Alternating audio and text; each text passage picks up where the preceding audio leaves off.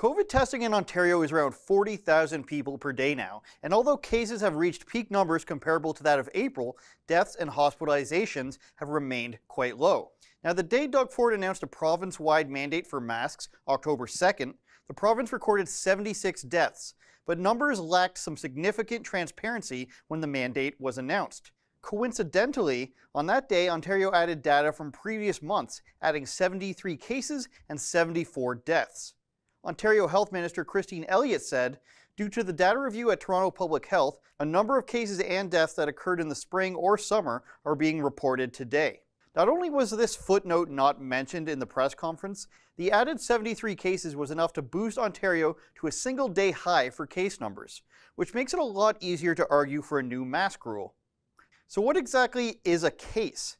This is rarely, if ever, brought up in daily pressers or mainstream articles. Most people think a case equals a positive COVID test. That's not true. There are, in fact, 3 different types of cases, according to the government. The first is probable case. This is a person without a test who has traveled to an affected area before having symptoms, has been in close contact with a confirmed case, or lived or worked in a facility with a known outbreak. This also includes a person with symptoms comparable with COVID-19. So technically, a person who has never been anywhere near getting a test can count as a case so long as they've been in the general area of an outbreak.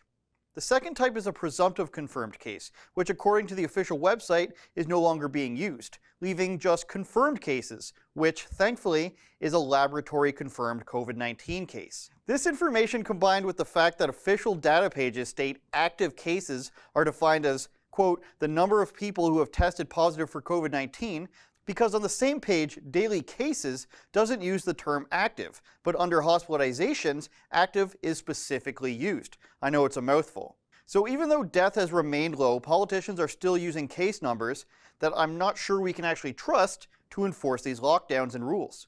They're even adding numbers from previous months to support their decision making.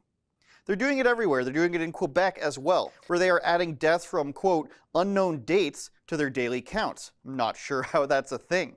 And if you recall, Quebec had to remove almost 25,000 cases due to reporting errors earlier this year. Quebec's numbers are essentially double that of Ontario's, and that seems to be the threshold for police checkpoints and mandatory quarantine zones.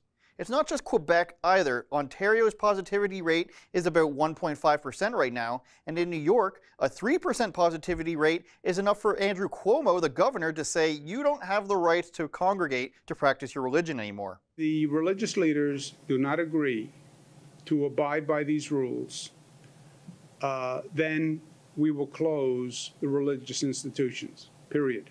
Case definitions, positivity rates, and overall risk of death are things that need to be included in these press conferences and articles so people are fully informed of the relative risks. For example, you've probably heard people complaining about students being sent back to school, even though students are the demographic who are least at risk. Under 19 years old, there has been just 2 deaths in the entire country in that age group. This is the type of information that people need to know, not panic over simple case numbers. Don't forget to like, share, and subscribe. Leave us a comment with your opinions on this subject, and go to maskexemption.ca to get your mask exemption button.